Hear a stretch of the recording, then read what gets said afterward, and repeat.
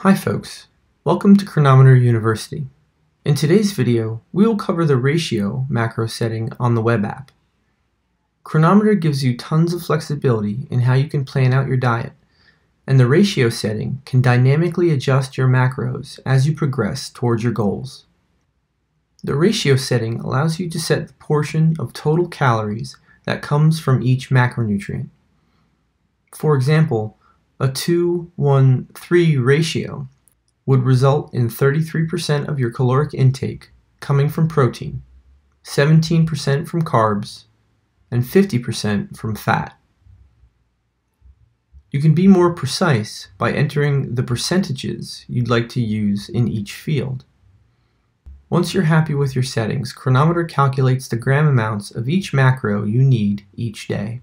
And that is what you will see as your daily targets in the diary. As you make progress towards your goals and log your new weight, Cronometer will adjust your targets to fit those changes. Macro ratios is another of the macro settings that can be used with any diet to great effect.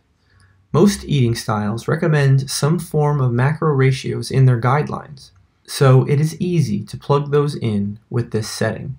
If you have any questions, you can click the Learn More icon on any section to visit our user manual, which explains everything about the app.